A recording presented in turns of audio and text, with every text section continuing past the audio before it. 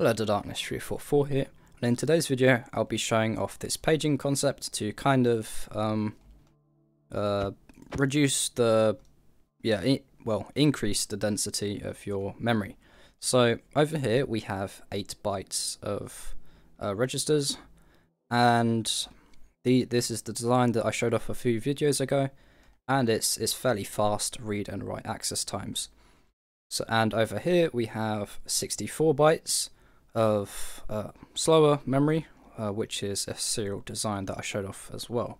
So this is slightly modified from the original one that I showed off with that one over there, which was the display one, and I've slightly modified it just to make it a tiny bit faster, as well as a block smaller.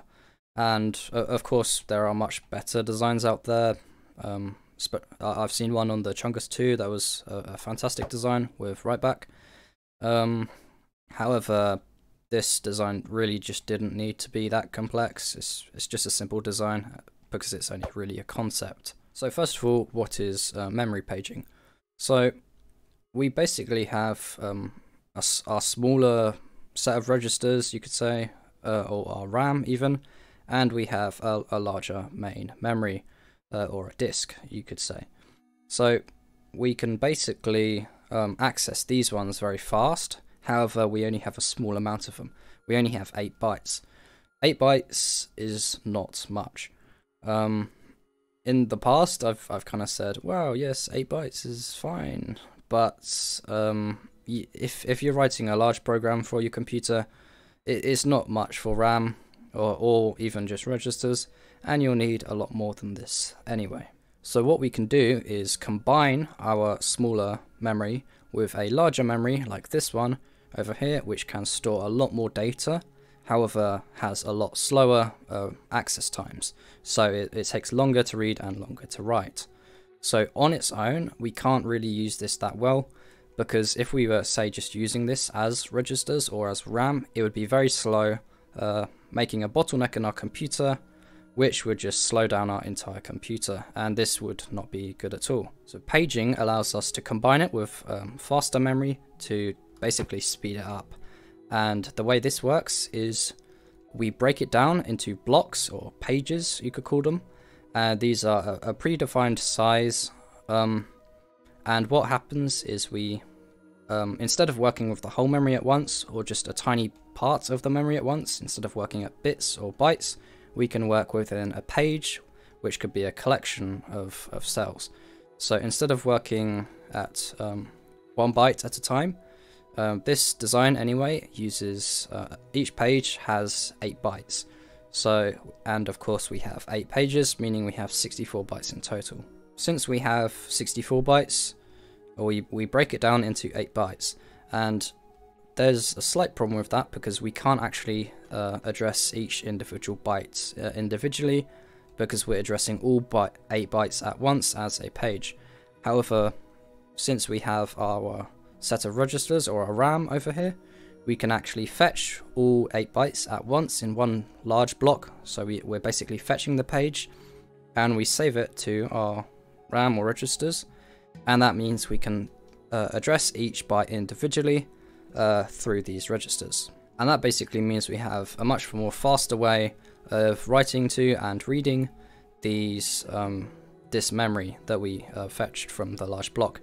And of course, when we change the page, so say we were originally manipulating the data in page 0, and when we change the page to page 1, all the data that was stored in our registers would be saved back to page 0, and all the data in page 1 would be fetched and would be written to these registers, and then we can now manipulate the data that's in page 1. So I kind of hope that explanation kind of makes sense.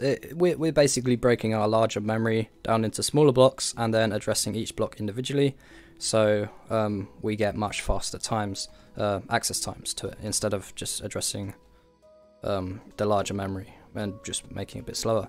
That also means that we can break our address down into 2 parts, one for the larger memory, or what the current page is on, and one for the smaller memory, and that's the individual byte in that page. This demo over here, I have each page has 8 bytes in, and I have 8 of them, meaning we have 64 bytes in total. And of course our registers or RAM can address each byte individually, and of course we'll address 8 bytes because that's the size of our page. So let's actually give this a go. I think we are on page 0. Yes, we are.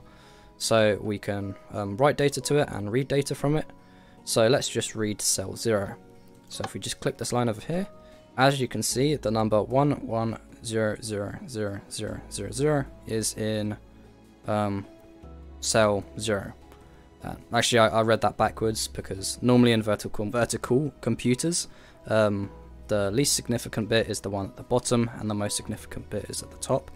But that really doesn't matter at the moment because it's memory, you can store it either way. So I'm just going to read from the top as 1, 2, 4, 8, 16, 32, etc. So of course we have this number in cell 0 at the moment, and we can of course write a different number or read a different cell. So let's read cell 1, and there's nothing in that cell.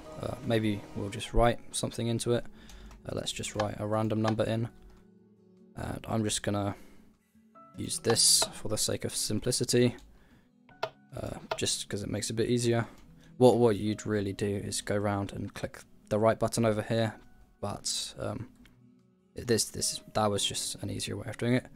So now we have this number saved in cell 1. Of course, if we go back to cell 0, we have that. So this is all in page 0 at the moment. So it'll be in this page over here. However, say we want to swap to a different page. Well, we can just input that into this over here. So let's swap to page 1. And basically the memory, all the data that was stored in these registers would be serialized, and I'll show you how that all works in a minute. Sent down these lines as serial data, and then put back into the page 0. And as you can see, the data's already there. We can't exactly see it that well because of the memory design, but the data is there. And then what would happen is page 1 would be fetched, so all the data from page 1 would be go along these lines in a serial, turned back into its original each individual byte, and now we can address each cell individually. So if we just read from cell 0, we get the number 00110000, and of course we can write different values to that and stuff. But I want to actually go back and access the original data from cell 0. So what you can do is swap the page back to 0, and it does take a bit of time sometimes, and then we can just read the data again. So as you can see, the numbers that we originally put in are back in this one, and that just means it works pretty much. So now the way this where this would really shine is if you were accessing these registers very fast, but you only had small amounts of data in them. So maybe in page 0 you'd have a certain set of values that were all for the same kind of program or same process in that program, and then in page 1 you had a set of values that were for a different process within that program. Since you're not really swapping, you basically want to minimize the time, minimize the amount that you swap between pages, because that's very slow, and instead just work within a page at once. The way this can be optimized is just by making the pages larger. However, that also makes it slower, so you have to find a balance between the size of your page and your program. Of course, we can access these cells very fast because they're under fast memory, but then whenever we want to access a value that's not within these 8 bytes of fast memory, we have to swap the page to the one where it is, which does take a lot of time. So your CPU might waste extra clock cycles swapping to that page, but then we can work within that page. So it's just a way of speeding up memory slightly, because instead of just accessing each individual cell, we can access a whole block of cells at once, and that'll just make it a bit faster and work within that block basically. So real CPUs, real life components actually use the same method. and what will happen is your CPU will fetch a massive block of data, or well, a page in that case, from RAM, and it will go into your CPU's cache.